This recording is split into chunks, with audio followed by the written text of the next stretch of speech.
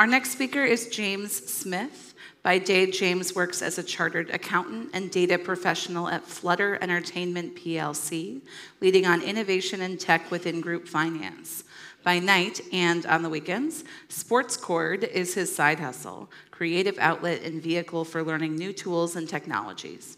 James lives in London with his wife Alice and dog Pippin, and enjoys going to Chelsea games, but not this season, and following Formula One and visiting new places. Thank you. Thank you for the introduction. And yeah, I'm going to talk a little bit about side hustles, sports data, and data viz. So, yeah, by day, I'm an accountant. I found my way into the bridge between data and finance at Flutter Entertainment. So Flutter, a little bit like Alphabet and Google, Flutter's not particularly well known as a brand in itself, but it is kind of a house for lots of different brands that you may have heard of: Paddy Power, Betfair, FanDuel over in the US. So lots of sports betting brands around the world, and that's kind of great for me. It's a nice spot between accounting, data, and sport, and it's kind of my sweet spot. That's what I love to do. By night, weekends, I have my own business, SportsCord.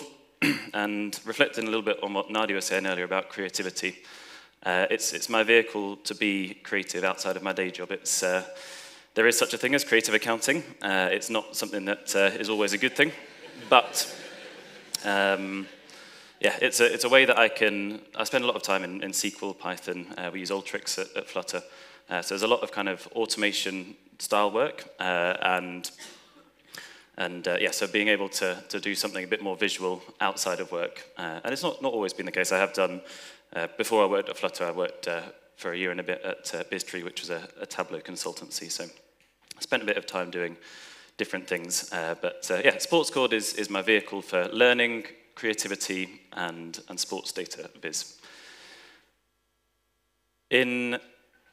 In March this year, I had the biggest collaboration that SportsCord had to date, working with Formula One. So they've recently, there's a company called Round Room that teamed up with Formula One, and they created this exhibition. And the idea for the exhibition is that it'll span over a series of years. It'll move around different places. So it started in Madrid in March, but it's going to go out to various different places in Europe, maybe for 3 or 4 months. It's going to go over to the US, it's going to go over to Asia. So it's going to go all around the world, and they put together a nice promotional video that explains it better than I can. So.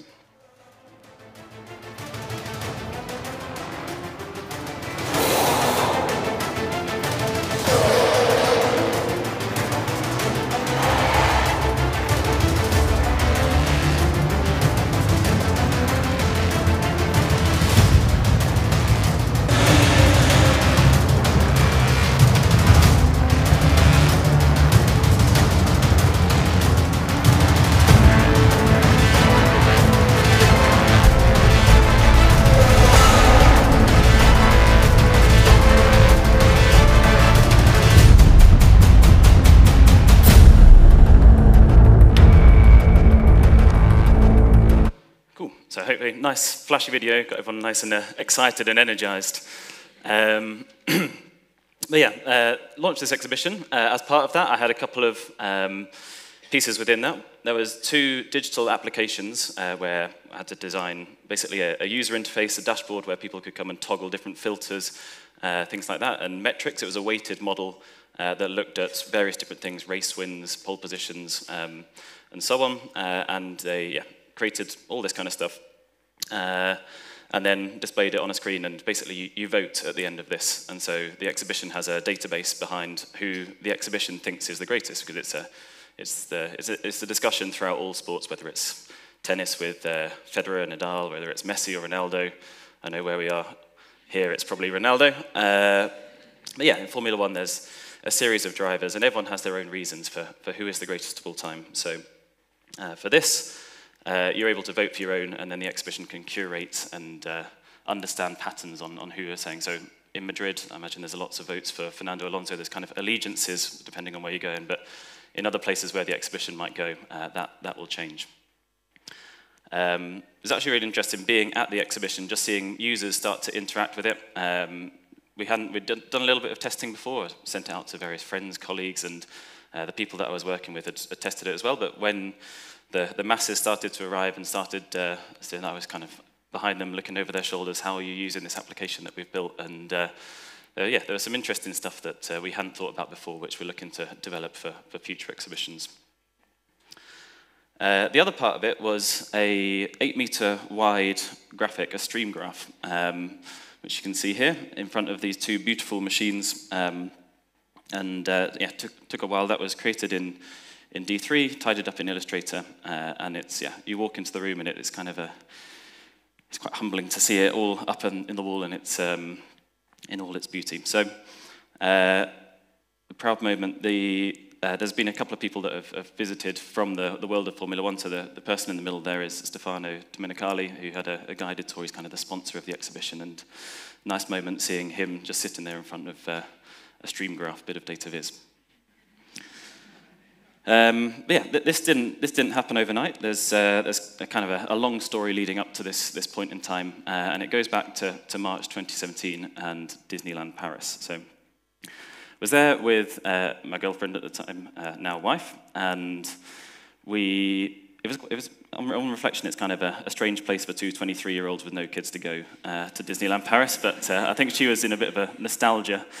She's been there a few times as a kid. I said hi. So yeah, decided we'll go to Disneyland Paris. And there's a lot of queues, a lot of time to think. It kind of coincided with, I'd been asked to learn Tableau at work. And I'd read an interesting article and seen a chord diagram for the first time, showing migration and how different migration flows across the world. I thought, wow, it's a very interesting looking diagram.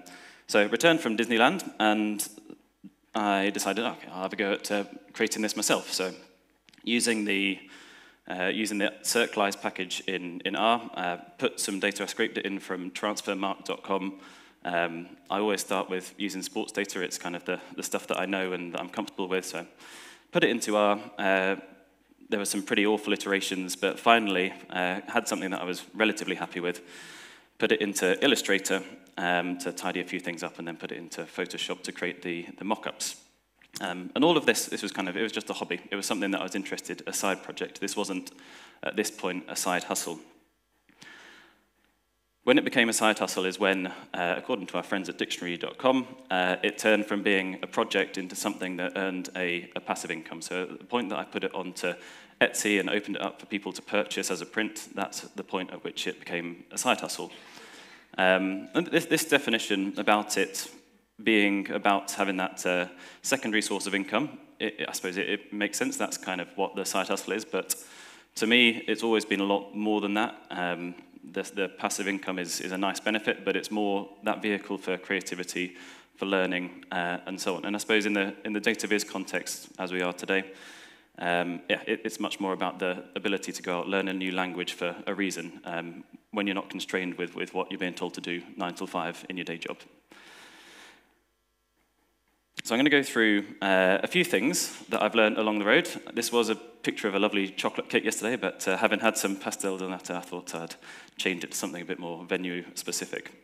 So yeah, I'm going to work through some of the ingredients that I've found, and hopefully for those that are interested in starting up and having your own side hustle, these will be useful to you as you embark on this journey. Or if you've already got a side hustle, hopefully there's a few things that you can learn. So in the data viz world, the designs are the kind of core. This is the most important stuff that you've got. It's a chance to be creative. This is going to go onto a wall at some point if someone buys it. So be creative. Again, going back to the bar charts. Bar charts are great for insights, but not everyone wants a bar chart on their wall. So be creative. Express different things that you're looking at. Use visual metaphors and so on. The chord diagram was obviously the thing that kicked all of this off, and I iterated on the chord diagram, mainly colors, titles, that kind of stuff, over the first few years. Don't do so much on the chord diagram anymore. Actually interesting, went to, during lockdown, spent a lot of time doing a bit of woodwork on the side, and went to a craft fair. And so I had the woodwork being sold on one side, and then the prints being sold on the other. And being a data viz audience, I'm sure you're all aware kind of how to interpret a chord diagram, but general public look at a chord diagram and don't really know how to understand it. And when you're selling online, it's difficult to portray what the chord diagram means. You need to capture their attention and retain it for a certain amount of time, whereas being in person at a craft fair, people were interested, they came and had a look, and you had the chance to understand what the chord diagram actually means and explain that to them. So it was, yeah, different kind of marketplace and area that you're actually going and selling these. So craft fairs outside of the online world of Etsy, Shopify, and so on, really nice, interesting place, not only to sell stuff, but also to meet people and have a discussion about things. Outside of the chord diagram, and it's not all sports related, I also have interest in Lord of the Rings, as I'm sure many people in this room do. It's kind of goes hand in hand, data viz and Lord of the Rings nerdery. So yeah, pulled together to this one, and then this is kind of the main print, the bestseller on the shop. Took loads of different data sources and wanted to create Formula One on a page, on a print. So this one, I actually put this together quite a few years ago now and iterated on it each year, so every time. Obviously, Formula One's a living sport. You've got data coming in all the time, so this was a 2021 edition. Since then, had to update with Max Verstappen on it a couple of times, probably a third time this year. So yeah, this is kind of the thing that opened up a lot of doors. Not only is it a print on the shop, but people were interested in the creation process, the design, and so this is actually ultimately what led to the first conversations with the team at the F1 exhibition for that. So you're designing things because you like doing it, you love it, you're interested in a particular topic. Obviously, it doesn't have to be sport, it could be music, it could be food, anything, travel. You're designing something because you want to. You put it up there, people buy it as a nice side product, and then things may come out of that as well. And that's the design side. Products and suppliers. The reason that I've grouped these two together, for those that haven't heard about dropshipping, it's a wonderful way of not having to maintain an inventory yourself.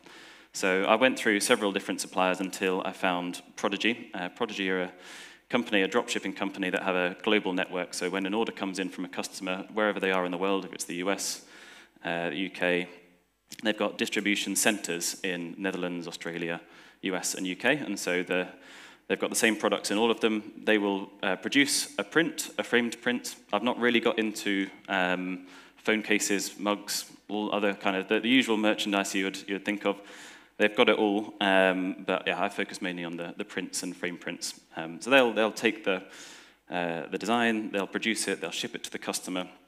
And the other nice thing about Prodigy, and a lot of they've got competitors, obviously, a lot of them will do the same thing, but Prodigy have an API that, again, a lockdown project, I was able to connect up the Prodigy API to the Etsy API. So when a new order comes in on Etsy, details are sent to Prodigy, they start producing it, they fulfill it, and then once it's marked as dispatched on Prodigy, that will then update Etsy to say, orders on your way to the customer. So it's all automated, and it's a nice part where that's more of the kind of stuff that I would be doing in my day job, but it was something that I learned and executed on the side job. So there's nice things that you can learn from main job to side job that fulfill both worlds.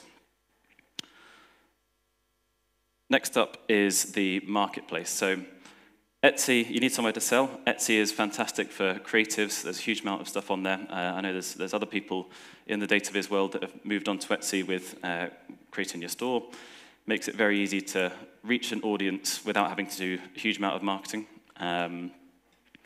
Obviously other marketplaces, you could go down the Shopify route, have a completely bespoke stuff set up on a website, but then you have to handle driving traffic to that website, whereas Etsy's got that marketplace. I think Redbubble, there's a few other ones. So Etsy's the one that I would go with.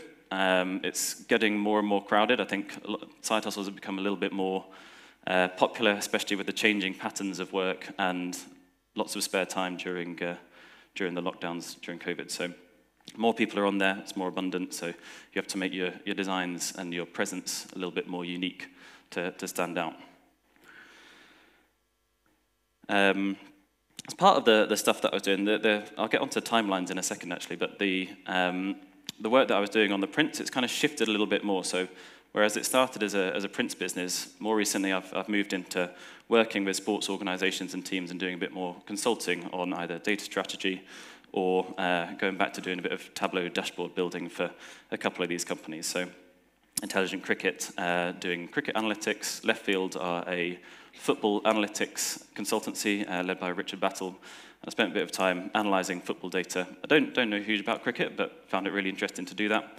And all these pieces of work kind of came off the back of people reaching out after they'd seen something that I'd created, whether that was a print or a visualization that I'd shared on Twitter or LinkedIn. So creating that network, and it's you'll create something, and it maybe it doesn't get a huge reaction when you release it, but like with the cricket stuff, I created something, and 2 years down the line, someone found it and reached out and said, "Oh, we're interested in working with you. Could you recreate that with some of the data that we've got?" So things don't always happen in sequence. There's a little bit of patience, and we'll get on to timelines in a second as well.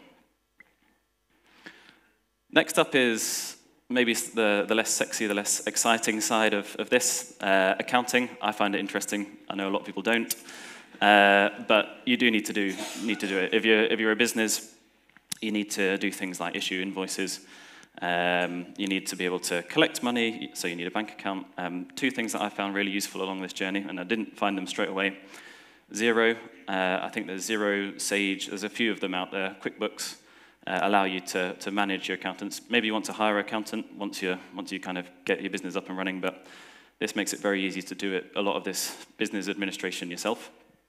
And Tide. I think there's a lot of these challenger banks, Tide, Monzo, Starling, depending on where you're from.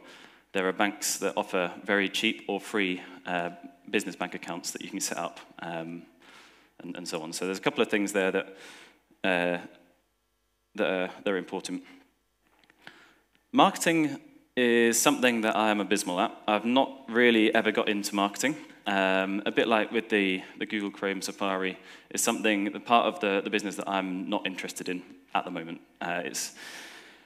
It's important. I'm not going to tell you not to do it. Marketing, obviously, if you're going down the Shopify route, if you're hosting your prints on a website, you need to drive traffic to that website. So you've got your SEO, and you've got Google ads, Facebook ads. You need a way of promoting your product so that people come in, land on it, think, "Oh, that's a nice design. I will buy it as a gift or for myself." So marketing's really important. I've got to the stage now where I've got a friend of a friend who is very good at this stuff, and I'm looking at paying them to maybe do some of the marketing, create campaigns and so on, and run with them themselves. So marketing's important, but I'm not your guy for it. You're going to have to find someone else to talk about that. Timelines. So what should you expect? If you go away from today, what should you expect? Should you expect sales to flood in? Nope. First sale, obviously a family member. Next 9 or 10 sales, mix of family members and friends, maybe a repeat buyer. That's nice. But then there's that wonderful moment when someone that you don't know lands on your product and purchases it, and you make a sale. So it's a pretty nice feeling. It's kind of an acknowledgement that you've done something right, and someone else out there wants to buy something that you've created. Then you get reviews coming in, so you get to start to get a sense of what people are thinking about the products, giving you some advice. Some of it, most of it's good, some of it is critical. If you ever want a lot of nasty but constructive criticism, then put something on Reddit. They'll tear whatever you've got to pieces, and there might be a little nugget of information that you could actually use, but most of it will just be, "Oh, you missed out the data point from 10 years ago." The jumps. So, yeah, took over 1,000 days to make the first 500 sales, and then it started to get a little bit more rapid after that, gained a little bit more traction. Seasonality is very important, so Christmas, obviously the big time that people will be buying gifts. So if you come away from today, want to set up your shop, then you should expect, obviously, a rise in sales around that time around Christmas. The other thing, though, it doesn't continue getting faster. The thing about a side hustle, it's not something that I can commit a huge amount of time to, and we'll get to the day job versus night job conundrum in a little bit. But as I've started to do more consulting, I've noticed that the Etsy sales have actually dropped, and that's because I've stopped making new prints to put on the shop. It's not because I don't want to, I just have other things going on with the consulting side, and that's where I'm interested at the moment. So yeah, don't expect, if you don't nurture, a bit like a garden, if you don't tend and nurture your plants and put new plants in, then it's not going to grow magically. So yeah, there's a certain amount of ticking along, and obviously the automation of Etsy and Prodigy makes it very easy to have a passive income that kind of keeps on things ticking over. But yeah, it doesn't grow magically. You have to put a lot of hard work into this. Other things mentioned on supplier, I mean, if I were you, and you were interested in doing this, I'd go with Prodigy straight away. There was a time right at the start where I was using a supplier called Toad Print, based in Chippenham in the UK, and they were really cheap, and that was what I needed at the time, but they were extremely unreliable. For international orders, I'd have to get them sent to my house and then go down to the post office with like a bundle of things on a Friday night, and it's not sustainable. So Prodigy, with that global distribution network, are brilliant for that kind of stuff. They're a little bit more expensive, but that's you kind of pay for what you get. It's much more reliable. They've got great customer service as well. So the balance between day job and night job, there's a few practicalities, a few things that you need to think about. Contractually, like if you've got a contract with a company, they're your main priority. You're getting paid to do a job, and so it's worth having a chat with your manager, with whoever's kind of looking at that contract, just to make sure that there is a clause in there saying, I have got a side business. It's not going to interact with any of the stuff that I do from my 9 till 5. Same with tools, so use Tableau at work, but I will never use Tableau on the license that Flutter pays for to work on any of my own stuff. I've got my own license for that. So there's practicalities. In terms of time management, there are definitely times that I don't want to finish a 9 till 6 day and go and make a print or do consulting. So the nice thing is you get in as much as you get out, as much as you put in. It's kind of, when you've got the time, you're your own boss, so you can do as much or a little as you want, and that's the beauty of it.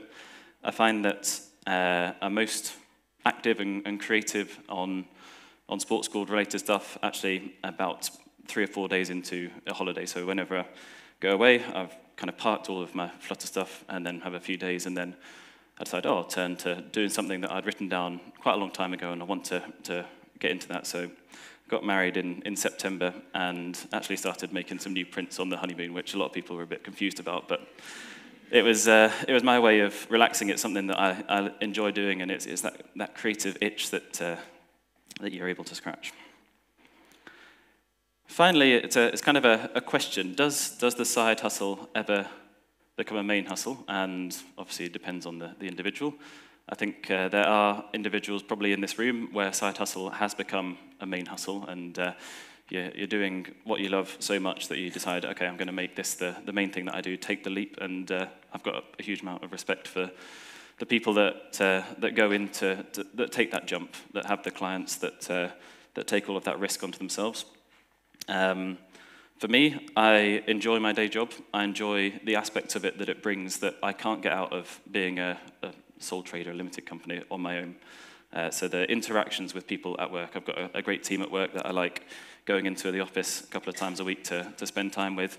I like the big company feel. I'm able to work with people from around the world. And that's not to say in the long run that you couldn't do that with your own company. You could build your own team. But for the point I am in my career and my life, I kind of like the balance of being able to do interesting stuff with big budgets at work and creative stuff with no budget at all on the side. So, yeah, thank you very much. Hopefully interesting. Hopefully there's a few budding side hustlers. And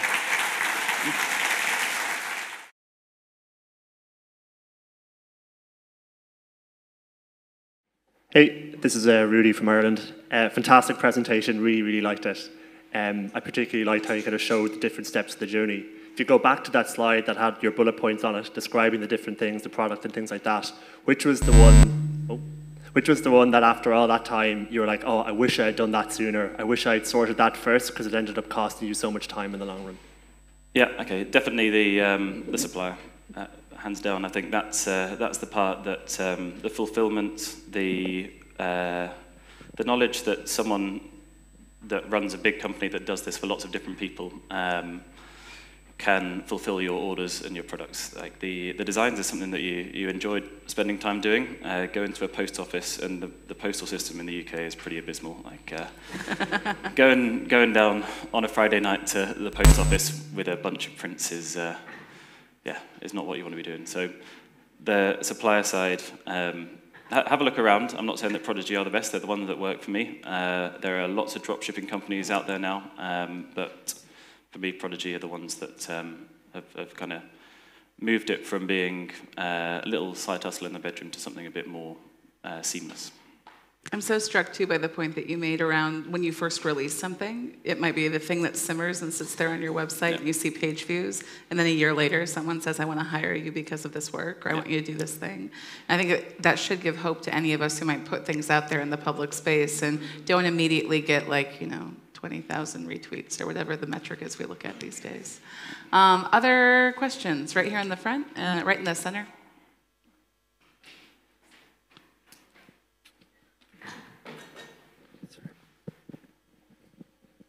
Hi.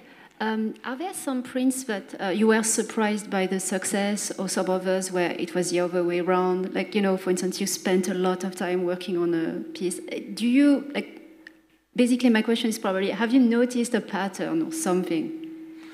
Yeah, I think part of it probably comes down to marketing as well, and Etsy's algorithm. Like, if something does well early on, I think when you upload a new listing to Etsy, there's a temporary boost where it'll come to the top of the page.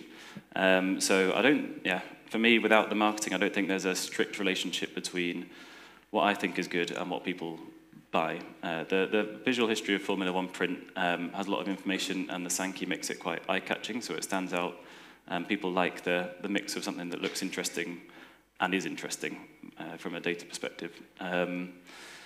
The chord diagrams and the start, I think the point that I made about having to explain them to a member of the public, I've not really cracked a way of explaining a chord diagram to someone who hasn't seen it before. It looks interesting, and there is insights to be had in there, but it kind of comes down to a little bit what Nadia was talking about, art versus data viz and insight. Hopefully that answers that. And being mindful of our online folks, do we have one question from online before we wrap up? Yeah, we have one question from Astrid Hutzel. Very inspiring, thank you for the insights. Roughly, what percentage of your non-9-to-5 time do you spend on your side hustle?